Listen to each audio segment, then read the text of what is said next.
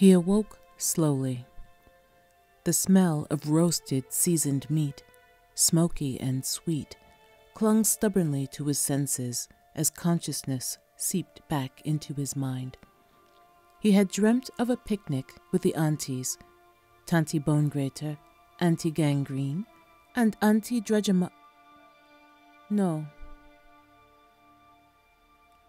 His anger roared back in as he remembered that Tanty had said that Auntie D was dead. Dead and killed by his sister. He felt a burning at his back as his wings threatened to breach his skin and begin his defense transformation. No. He squeezed his eyes shut as he whispered to himself, "Not yet." Tanty had told him to be careful because his sister had powerful friends. He was to get her alone and bring her to Tanty so she could watch him take his revenge for abandoning him. He owed her that much for taking him in, feeding him the best morsels, and teaching him and protecting him. And she and Auntie Gigi would be there to help if things went wrong. His anger remained, but the rage ebbed away with his efforts. He would be a good boy and do what Tanty said. They would all make her pay. Many times over the past few years, he had tried to remember his sister's name, to curse it. But he did not remember his own real name or features, let alone those of his sister. Sometimes he would get flashes of the farm or brief feelings of warmth or safety. But when he actively tried to recall anything about his family before his life with the aunties, all he could recall were taunts and neglect. The last time he had tried to remember his sister's face, he saw a headscarf. He saw walnut-colored skin. He saw eyes that were brown. No, blue. Blue-gray. And angry. And the face was sharp. And the skin was bluish. No, violet. And thick, ropey hair extended down and out and reached toward him to wrap him up and pull him toward Tanty's grinning shadow form. But the wide, jagged teeth would be forming a frown instead of her usual gleeful smirk. He would come to his senses in the middle of a task, such as locking a piglet into a cage as it wept for its mommy or daddy or whomever, or handing pies to Tanty as she bargained with customers.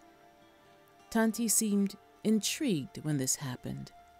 Normally, she would raise an eyebrow and smirk, but she never mentioned anything about the strange visions or the loss of memory. And he never said anything about it to her either. Once, he came to in a cave in a bog he had been exploring with Auntie D. They had been traveling to visit Tanty B, but Auntie D decided to take the opportunity of being on land to investigate some promising areas. The marshy floor of the cave concealed remnants of ancient settlements and abandoned camps. Auntie D was prodding around in the debris of bones and rotted wood covered in silt and tatters of fabric and leather intertwined with frills of plump, watery grasses. She dredged through the muck and revealed a handful of crystals that sparkled in the pinkish bioluminescence cast by the lichen that pulsed like veins running through the cave walls. "So, you have returned to the living, eh?"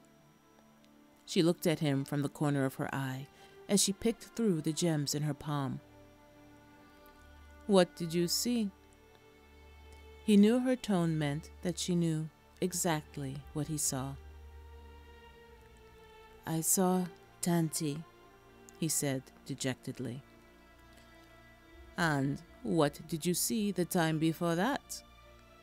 She examined one particular stone very closely. Tanty.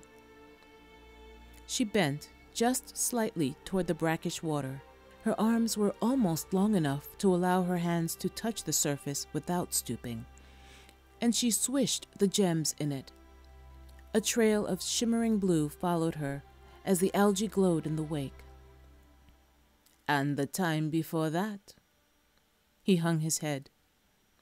Answer me, child, she demanded, cocking her head, and the lichen in the closest cave wall flashed brightly, as if in response to her voice, but maybe it was an errant current or breeze.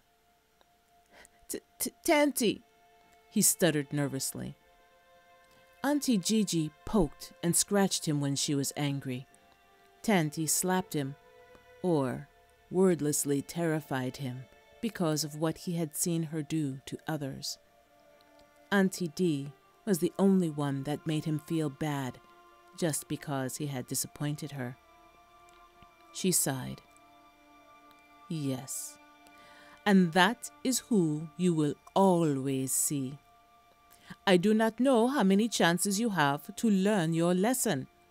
She turned directly toward him, glaring. So stop your foolishness before you do permanent damage to yourself.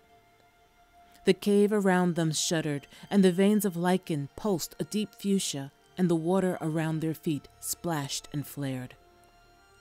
He did not feel cold, but he shivered from the wave of her anger, and fought the instinct to back away. She sighed again as she walked toward him, a faint greenish-yellow glow beginning to emanate from her.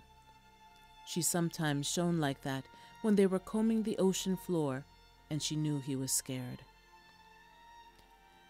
I am not vexed, child, she said soothingly as she approached. Sister B gave you to me because you had no value to her as she found you. The yellow teeth of her wide smile seemed more orange in the faint cave lighting. She took his hand, placed something into it, and closed his fingers around it. But you suit me just fine. I think she takes you away like this just to irritate me. She tapped his hand. Do not look at that unless I am gone. And I do mean gone. Sister B will not be happy with me, with either of us, if you do. It shall be our secret, He nodded, glad that she was not angry at him. And a present.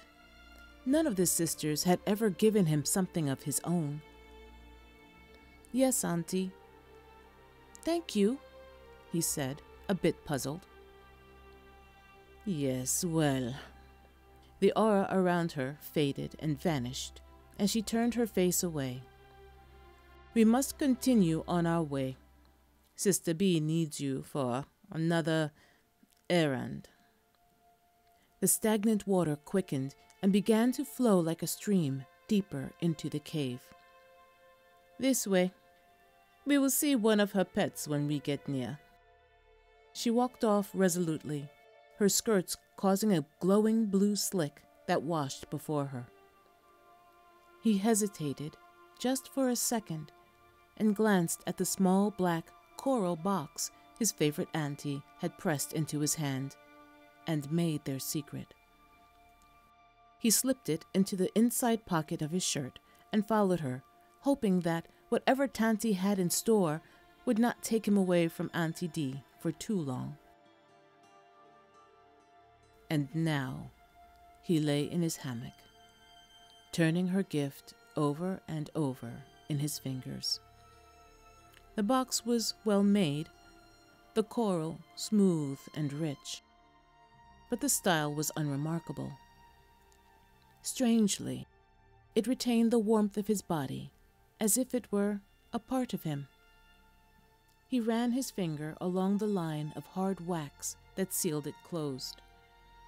Then, remembering Tanty's warning about crying for Auntie D, he fought back a tear and cracked the seal.